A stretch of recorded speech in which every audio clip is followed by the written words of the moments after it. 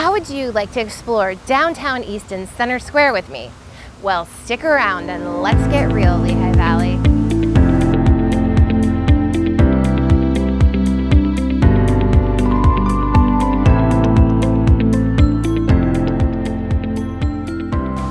Hi, Lehigh Valley. My name is Tara Roy, and I'm a realtor in downtown Easton. Each week, I create and post new videos all about real estate and the community right here in our sweet little valley. So if you're a real estate consumer looking to buy or sell a property, or if you're thinking about relocating to this area, or maybe you already live here and just want to find out some interesting things to do and some history on the valley, check out my channel where you'll find lots of useful information. While you're there, click on the subscribe button down here on the right and ring the bell so you'll be notified each time I drop a new video. I'm standing in front of the fountain in downtown Easton's Center Square.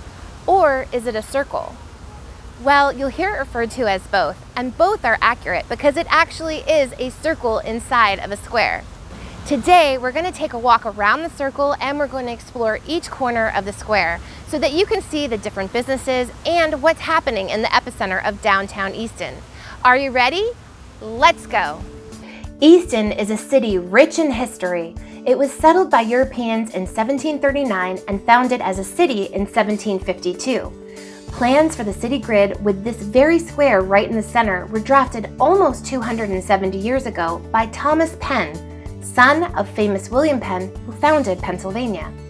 Many historically significant events have taken place in Easton, but most notable being the public reading of the Declaration of Independence from the steps of the old Easton Courthouse right here in Center Square at noon on July 8, 1776.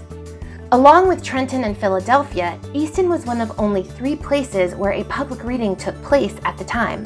Each July, Estonians honor this event with a citywide celebration called Heritage Day, which kicks off with a reading of the Declaration in Center Square by our very own town crier, just like it happened centuries ago. The streets are blocked off, there are historical reenactments, street vendors, food trucks, historic building tours, music in the parks by the river, and an amazing fireworks display to close out the evening. It's really such a fun day, something to look forward to every summer. In the center of the city's fountain stands the 75-foot Soldiers and Sailors Monument, which was dedicated in 1900 as a tribute to American Civil War veterans. At the very top stands the city's proud Easton bugler, who was said to have been sculpted in the likeness of drummer Francis Reed of Company H, 96th Pennsylvania Regiment.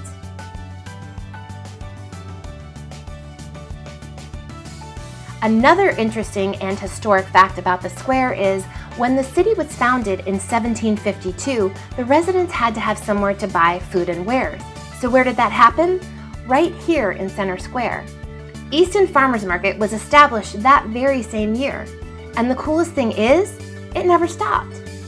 Easton Farmers Market is the longest continuous running open-air market in the whole country.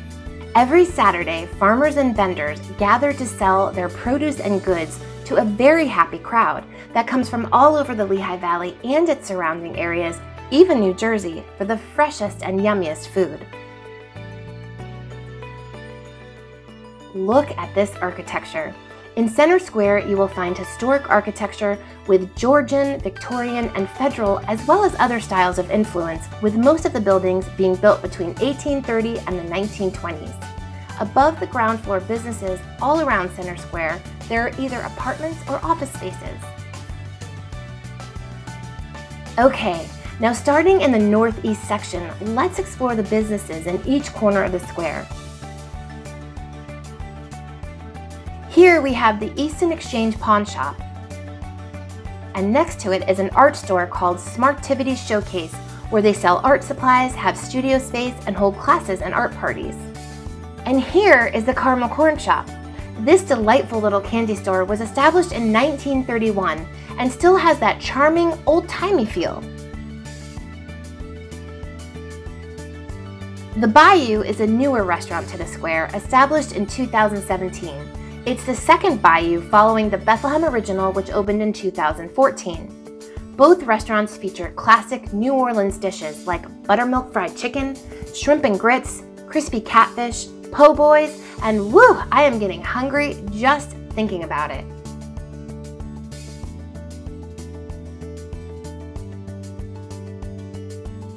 Walking clockwise to the southeast corner, we first see the Mayor Building that hosts One Center Square, which is a live music and entertainment venue with 2 full bars, a bar menu, and the capacity for 1,000 guests. They feature all types of music and usually bring in out-of-town acts that have a following. Oh hey, there's me. Hi! This is like the hangout corner, a big part of the Easton bar scene. There's a cluster of restaurant bars that have live musicians to entertain after dinner hours, like the Standard. There's a different kind of bar in the Easton Dollar Savings and Trust Company building where there's a beautiful ballet academy on the first floor. But the other drinking bars include Pearly Baker's,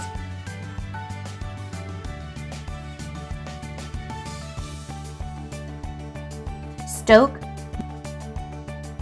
Mother's, and Rivals. The last 3 are located in a little alley that shoots off the tip of the corner. There's usually a police presence on this side of the square on Friday and Saturday nights just to make sure everyone is behaving themselves when they come out of these establishments after midnight. And Josie's New York Deli makes a great sandwich. It's a delicious lunch spot for the downtown working crowd.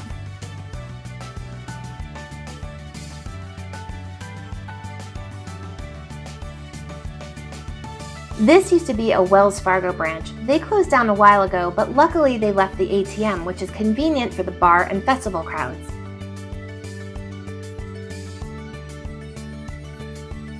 On top of this building, there are some amazing, completely redone luxury apartment suites.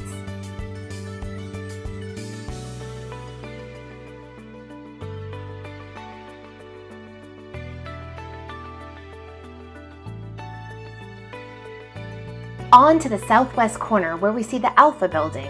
This building holds the Express Times offices on the first floor, and the rest of the building is a mix of office space and apartments.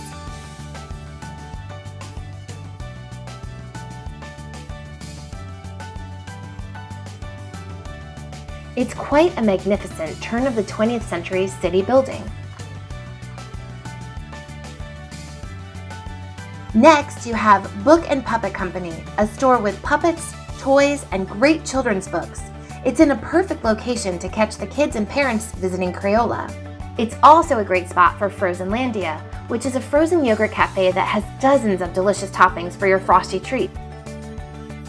And of course, the Crayola Store and Experience, a place Easton is very well known for. This wonderful place brings the colorful magic of Crayola to life. The facility has 65,000 square feet of activities, and kids just love it. They can make and name their own crayons, star on their own coloring page, and lots of other experiences that allow kids to express their creativity. And lastly, we reach the northwest corner of Center Square. The largest building faces Northampton Street and hosts a Family Dollar. Until you hit the back of the building where Skeggy's Axe House is located. I haven't personally thrown an axe yet, but I've heard from lots of friends that it's a really fun grown-up activity.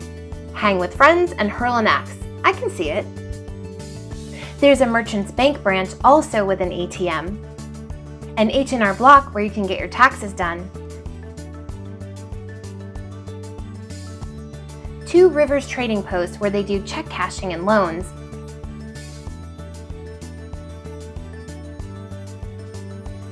and finally, a Dunkin' Donuts with a super convenient walk-up window that runs along 3rd Street.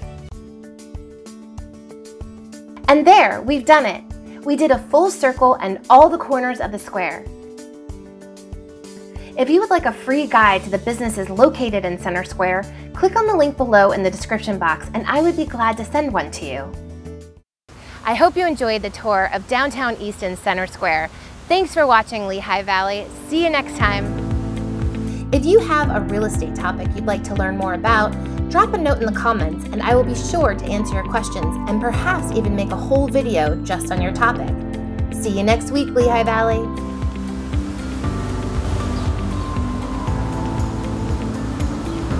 I was waving to a cop.